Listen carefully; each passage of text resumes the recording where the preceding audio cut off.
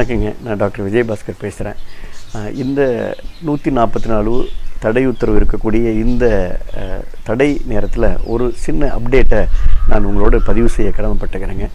உலகளவில் இந்த நோய் தொற்றினுடைய வீரியம், உலகளவில் இந்த நோய் தொற்று COVID-19 ஏற்படுத்திய பாதிப்படைந்த மக்கள், அந்த மக்களுடைய நிலை, அங்கே இருக்கக்கூடிய நம்ம ஒரு அரசுக்கு ஏற்பட்ட ஒரு மிகப்பெரிய ஒரு நெருக்கடி, இதையெல்லாம் நம்ம அலசி பார்க்குறப்ப அந்த நோயின் பரவலுடைய வேகம் என்பது மிக மிக அதிகங்க.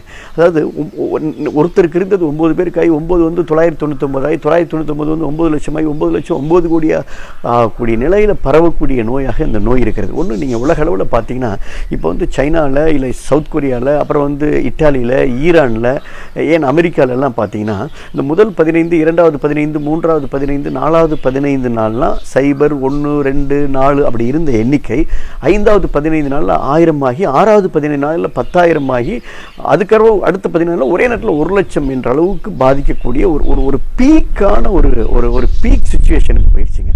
அதனால தான் அது போன்ற ஒரு காலகட்டம் நம்முடைய இந்தியாவுக்கோ அல்லது தமிழ்நாட்டுக்கோ வந்துடக்கூடாதுக்காக தான் உடனே நம்முடைய மாண்புமிகு முதலமைச்சர் நம்ம international airport, domestic airport, railway station, bus stand, inter state, inter district, டக்குன்னு கடைசியாக ஒட்டுமொத்த லாக்டவுன், ஒட்டுமொத்தமாக ஒரு 144 அப்படின்ற நிலையை நம்ம உடனே எடுத்துட்டோம். உடனே மாண்புமிகு பாரத பிரதமர் 144 21 நாள் சொல்லிட்டாங்க. இந்த 21 நாள் ஏன் அப்படின்றது ரொம்ப முக்கியமான விஷயம். இந்த 21 days என்பது எக்ஸ்பர்ட் உலக சுகாதார நிறுவனம் சொல்றது வைரலோட இன்குபேஷன் பீரியட் 14 days. ஒருவேளை இடையில ஒருத்தருக்கு ஒரு கான்டாக்ட், ஒரு நோய் தொற்று ஏற்பட்டால் ஒரு கூடுதலாக ஒரு 7 நாள், அப்போ 21 நாள் நம்ம முழுமையாக நம்ம தனிமையில் இருந்து நம்ம கான்டாக்ட் சமூகத்தோடு நம்ம நெருக்கமாக இல்லாமல் இருந்து நம்ம தனிமைப்படுத்தி கொண்டோம்னா நிச்சயமாக அந்த நோய் தொற்றை தவிர்க்க முடியும். இப்போ நீங்கள் இருக்க கேஸ் எல்லாம் பார்த்தீங்கன்னா கரெக்டாக பார்த்தீங்கன்னா ட்ராவல் ஹிஸ்ட்ரி, அந்த ட்ராவல் பண்ணவரோடு தொடர்புடையவர், இப்போ டூரிஸ்டாக வந்தவர், டூரிஸ்டோட கைடு, அப்பாவுக்கு வந்துச்சுன்னா அடுத்த அம்மாவுக்கு, மகனுக்கு. ஸோ தயவு செய்து இதை தான் நம்ம தொடர்ந்து சொல்கிறோம். ஸோ இந்த அனலைஸ் எல்லாம் நம்ம பார்த்து தான் நீங்கள் தயவு செய்து இந்த நேரத்தில் நீங்கள் வீட்டில் இருக்கணும், தனியாக இருக்கணும் அப்படின்னு சொல்கிறோம். இப்போ WHO அழகாக சொல்கிறாங்க, இப்போ வீட்டில் இருக்கிறது ஒரு கஷ்டமான விஷயந்தான்.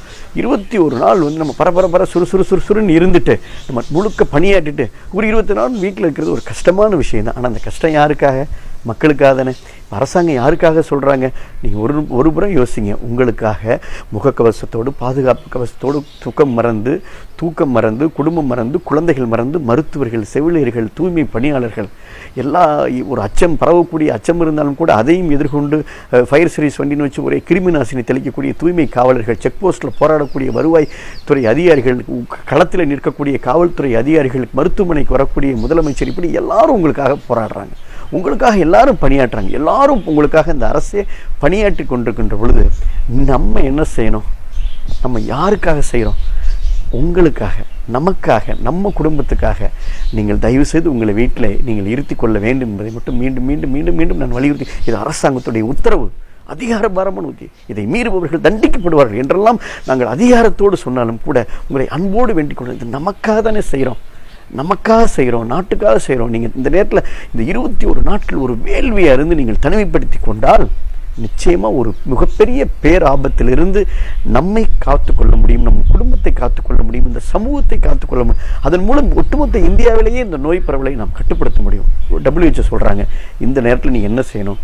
ஆரோக்கியமான உணவை சாப்பிடுங்க, சத்தான உணவை சாப்பிடுங்க, நல்ல தூக்கம் வேணும், நல்ல ஓய்விடுங்க, புஸ்தகம் படிங்க, மியூசிக் கேளுங்க, பெரியவர்களை 1/2 மணி நேரம் எக்ஸசைஸ் பண்ணுங்கள், வீட்டுக்குள்ளே பண்ணுங்கள், சின்னவங்களாக 1 மணி நேரம் எக்ஸசைஸ் பண்ணுங்கள், யோகா பண்ணுங்கள், அப்படின்னு உங்களை நீங்கள் தயார்படுத்திக் கொள்ளுங்கள். குடும்பத்தோடு சந்தோஷமாக பேசி சிரித்து இருங்கன்னு சொல்கிறாங்க.